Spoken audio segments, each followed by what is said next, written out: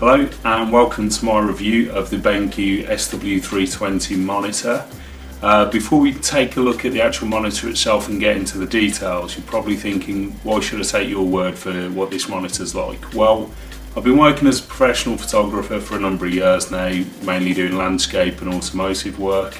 I've also moved into a little bit of video work as well, so the idea of a 31.5-inch 4K monitor really jumped out at me. We're going to take a look at the actual details, but you're probably thinking, does it really justify the £1,300 price tag? And you're going to have to wait until the end of the video to see whether I think it does or not. Let's take a closer look around the details.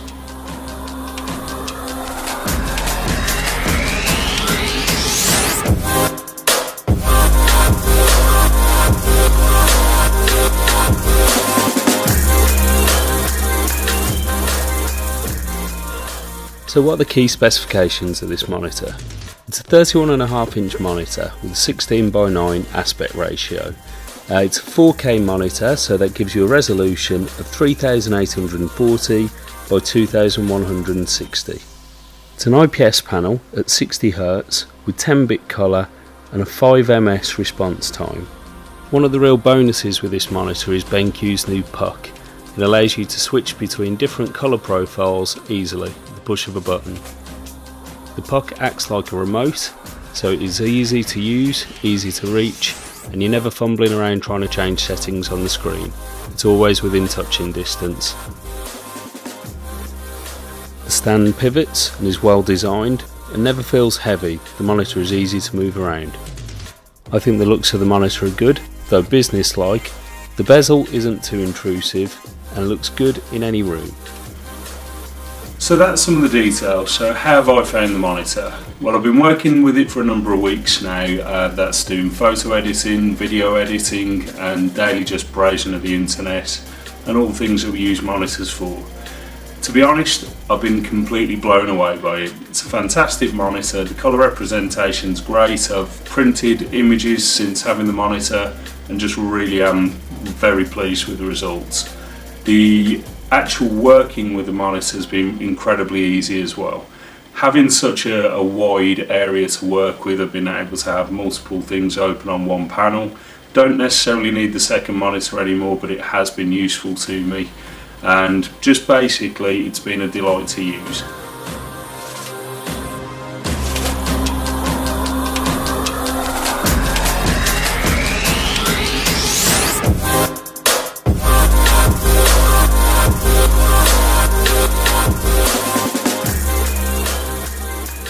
I like the way that BenQ have really thought about everything for photographers and people using the monitor.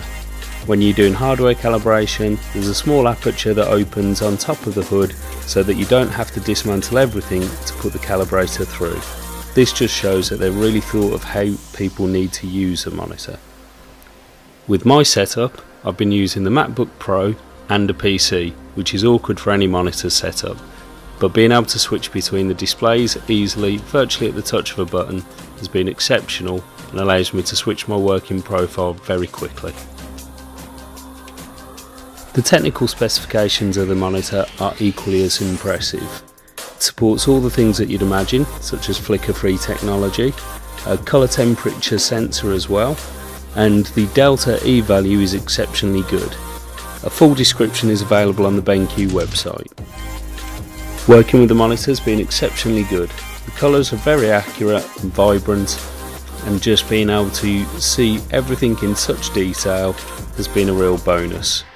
My images coming off a 5D Mark III virtually fill the screen, so being able to see everything in fine detail has been excellent.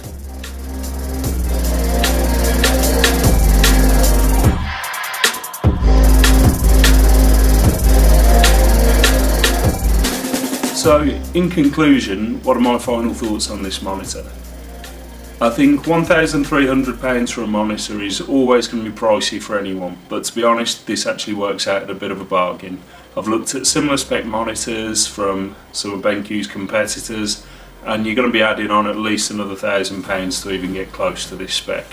For a professional photographer, it does everything that I need to do, and having the 4K ability and just the size of the monitor is a real treat. The colour representation is fantastic, and like I say, has all the features I could ever need. So I do think that £1,300 is actually a bargain, believe it or not. Would I buy the monitor? Well, I have, so I'm certainly an advocate of it.